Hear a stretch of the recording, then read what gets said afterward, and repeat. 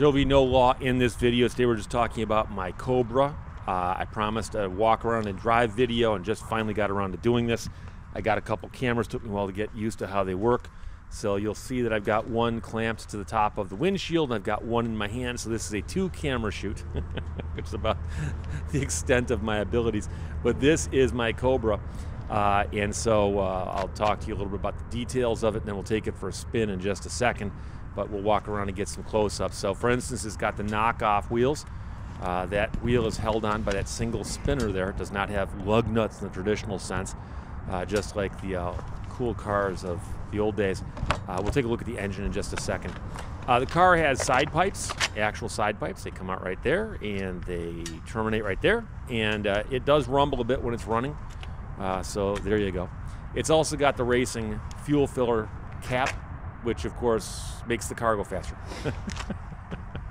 And those things right there are not bumpers. Those are for jacking the car up, especially in a race. If you want to get the back end of the car up or the front end of the car up really quickly, you slide a custom-made thing underneath there, and boom, in one move you can jack it up. Now here's the engine. This is a 3rd generation 5.0 Coyote. And it's got all kinds of cool stuff. It's got aluminum cylinder heads, dual overhead cam, an aluminum block. It's got all kinds of other cool stuff. Braided fuel line, if you're into that. 11-to-1 compression. And of course, a 7,000 RPM redline. They've done a really good job of shoehorning it in here. And there's not a lot of space under here for anything else. But I think it looks pretty cool. There's your air intake up front, and it gets up and it goes.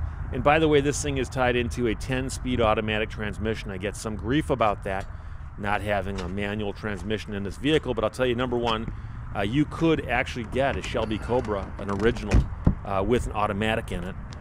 They built a few of those, but you know, I can drive a manual transmission. I know there's people out there who think it's like a holy experience to drive a clutch. It can be fun, but after a while, sometimes you just want to drive. So I'll point out to you that this interior, I ordered this way. The blue stitching on the black, for instance, the blue matches the color, which, by the way, this is not Cobra blue. This is not Cobra blue. Typical Cobras are in what they call guardsman blue. This is Viper GTS blue, which I custom ordered because that'd be kind of cool because my other car is a Viper. It's red, but I thought I like the Viper blue, and since I can custom order any color I want, I got Viper GTS blue. You'll notice the gauges there are pretty cool. The odometer, when you can read it, is 1, 2, 3, 4. 0, 1, 2, 3, 4. That's pretty cool too. So I drive it as often as I can. It does have paddle shifters, by the way. If you really actually want to, play with the shifting while you're driving, you can do that too. So I love driving this car. So I decided to jump in it then after doing the walk around to take it for a quick spin. And so we're driving along here out in the country. A lot of trees are changing colors, which is pretty cool. I was hoping to be doing this without much traffic or anything like that. But of course, being Michigan, I encountered construction out in the middle of nowhere. But check out right there, the tree colors are changing. Some of the trees have already dumped all their leaves. Other trees are hanging on like they often do.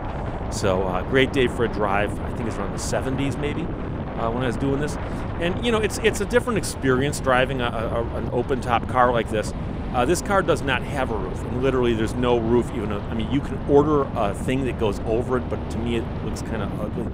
So I didn't even bother. And so if you're driving this thing, it's open top, there's no side windows, there's no back windows. There is a roll bar for me, the driver. People say, Steve, what good is that roll bar for me, the passenger? And I say, yeah, something, if we need this roll bar, it ain't going to help either one of us very much. But here we are just cruising along. So it's open top, it's windy, it's a little bit loud. If you want to have a discussion with the passenger, you're going to have to elevate your decibel level just a tiny little bit. But it's just fun. Push button start, of course, because all modern cars do that now. And there is a fresh air intake on that hood. And got to keep my eyes on the road there. See, so check it out. Oh, there we go. And I've just got a lot of reaction to this car, which I was kind of impressed by, surprised by. My Viper is bright red, and I drive that car places, and I get thumbs ups, and I get waves. nothing compared to the reaction I get to the Cobra. I literally have people yelling at me, "Oh my God, I love your car!"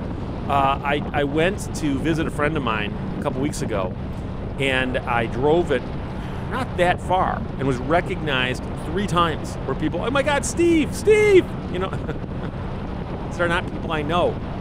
They just look over, they see the car, and then they go, "Oh wait, that's that guy from YouTube."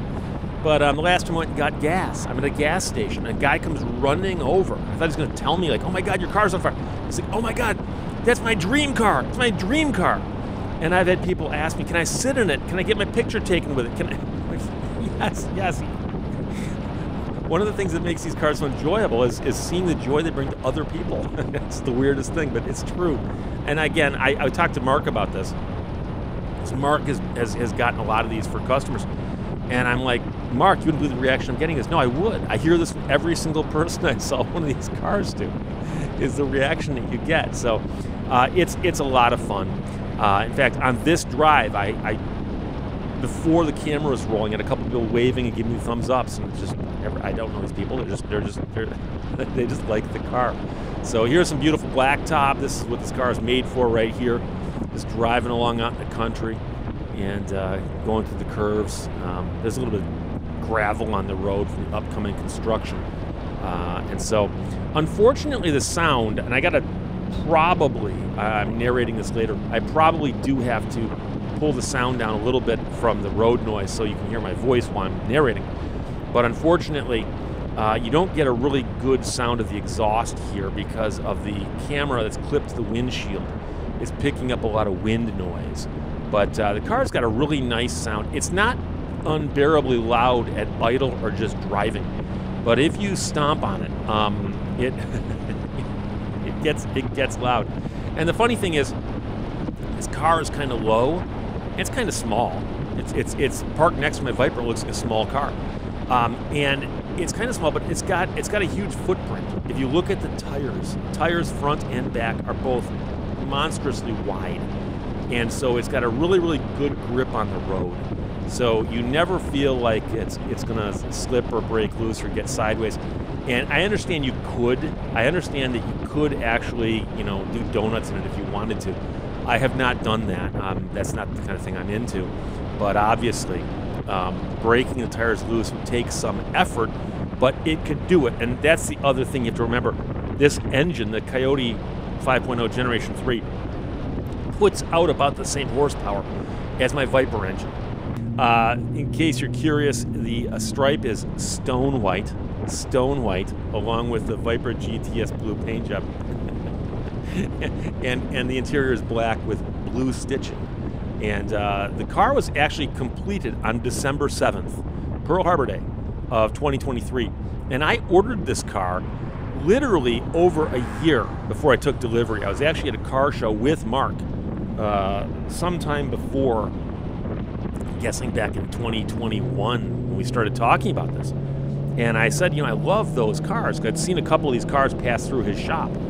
And I said, I love those cars. And he said, well, you should consider getting one. And I said, well, I'm thinking about it. And I started asking questions about what they're available with, and the engines and so on. And he said, just to let you know, though, there's a waiting list that's a year long. And I said, wait, what? He goes, yeah, a year-long waiting list.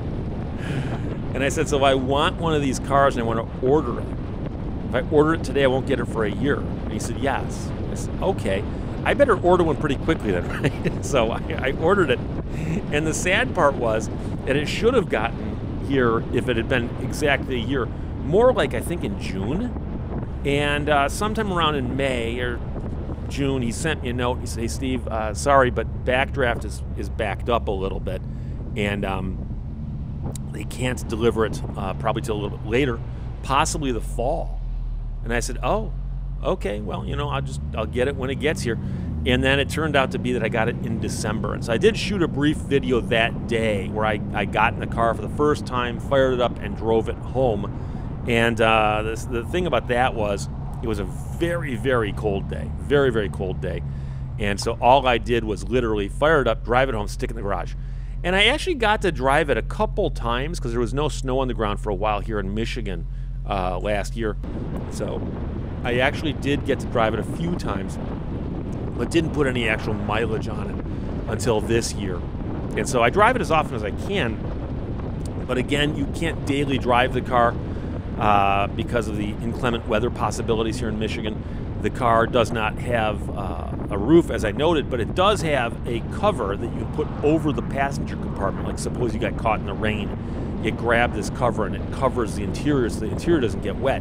But you can't sit in the car with the cover on, and I hate to, you can't drive it in the rain, obviously. So I wait for perfect days like the day that I shot this, and on a perfect day I'll take it out and I'll drive it, and I have a lot of fun. So it's got about 13 or 1,400 miles on it now, because I got it out a few more times after I shot this.